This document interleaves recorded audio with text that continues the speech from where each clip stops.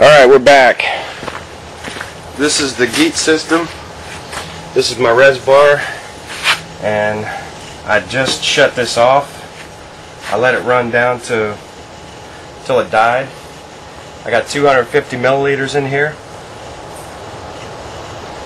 See, that was 250, that black line. I'm going to go ahead and put the 250 in here. If I can get it to go in there.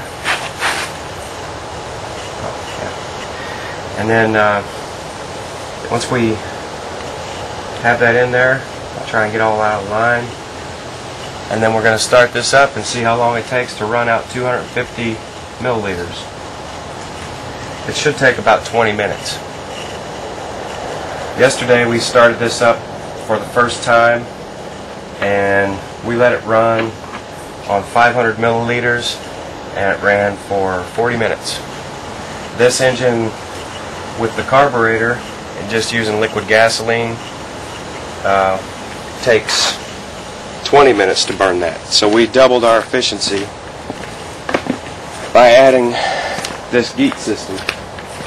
This reservoir takes the incoming air that's been heated, bubbles it up through the gasoline, creates gas vapor inside the chamber, and then the gas vapor is pulled out through this tube into the carburetor. The carburetor is not being used.